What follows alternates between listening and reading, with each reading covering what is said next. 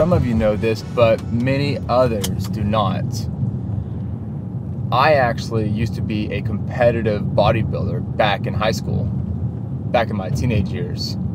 I picked up this beautiful book written by Arnold Schwarzenegger called The Encyclopedia of Modern Bodybuilding. I remember when I was 14 years old, when I was just 14 years old, this paragraph really stood out to me very vividly that Arnold wrote. He said, "What is the value of a piece of art? If you find a painting in a storage unit that's wrapped up, has dust on it, that is one way to display a piece of art, and it's probably not valued that much. You can take that same painting, that same piece of artwork, and put it in an art gallery with beautiful framing, and the lighting is perfect, and you put red velvet ropes around it, and all of a sudden that same painting can be worth thousands, from pennies to thousands." And that just really stuck out with me. All of that just really stood out with me, obviously pertaining to presentation on stage when it comes to bodybuilding, but that analogy can be copy and pasted to so many other parts of life. It's how you display things and how you project yourself and your product, and that is how people interpret that product. Third cup of coffee of the day, and by far the best cup of coffee because it's Icarus coffee. Link below, grab a bag, you'll love it. The number one thing restaurant owners need to improve on in 2022 is the photographs of their food. That is the first thing the customers see when they look at your menu and when they go to your website and to your social media page is, what am I gonna be buying from you? Highly recommend that you either do what I do, which is become a restaurant owner, YouTuber, camera expert, or hire a photographer to take some fantastic photos of your food.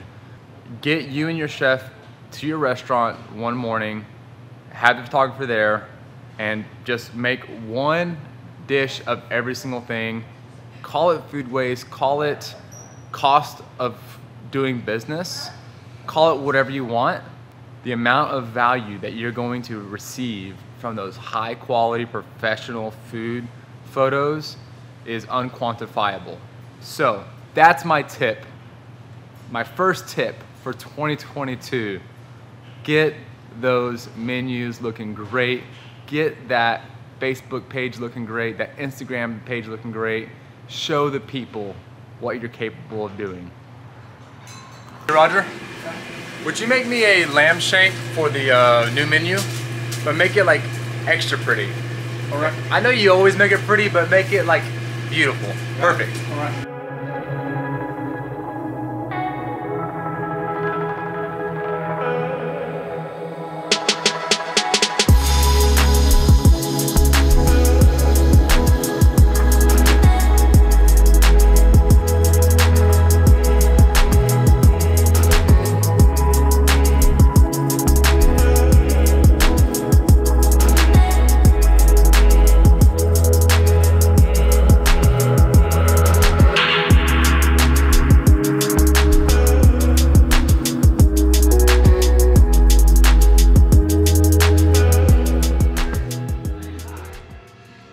Everything I've mentioned thus far is playing offense as a restaurant owner. One of the scariest things that I really can't control and all I can do is play defense on is battling this new wave of inflation and market uncertainty. Food prices are going up. There is a shortage of laborers, so the competition for food employees, for restaurant workers has gone up. Thus, they can ask for more money, they can demand more money and get it, and that's great, and I want to pay my cooks more money. I'm not saying that, but at the same time, the ship has to still float, because if there's not a restaurant, if there's not a boat, everyone drowns, everyone sinks. And I am, as a restaurant owner, having to balance all of this. Part of the new menu launch is to actually raise prices roughly around 6%. And I, as the owner, really won't see any of that money. It's all gonna go to the rising food cost. It's all gonna be going to the exuberant payroll costs that have kind of gone out of control a little bit. So I'd like to say that that's gonna be paying for my vacation in Greece, but unfortunately, that is not the case. It's my job to make running these businesses look so carefree and fun and effortless. But as a restaurant owner, owning 2 restaurants, it's a lot on my shoulders. You know, I don't just have like one other family that has to eat. I have like 10 families that I support, that the restaurants that I've created is their main source of income. And with all of this uncertainty and the unknowns with the Omicron variant, why does it gotta be a Greek name, by the way? It make me think that I created this virus or something. But it's a lot. I mean, confident and prepared and ready to fight and ready to go to war and do all those things, yes. But at the end of the day, it's still a lot of factors that are out of my control, like this whole inflation thing and the labor shortage and the food shortage. Like, there's a lot of ingredients that is hard for me to get a hold of.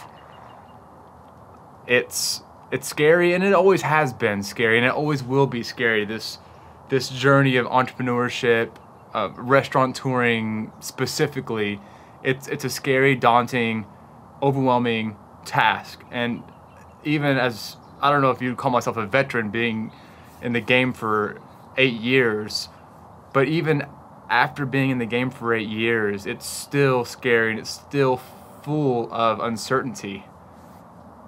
I don't even know why I'm telling you all this. I guess I'm just venting.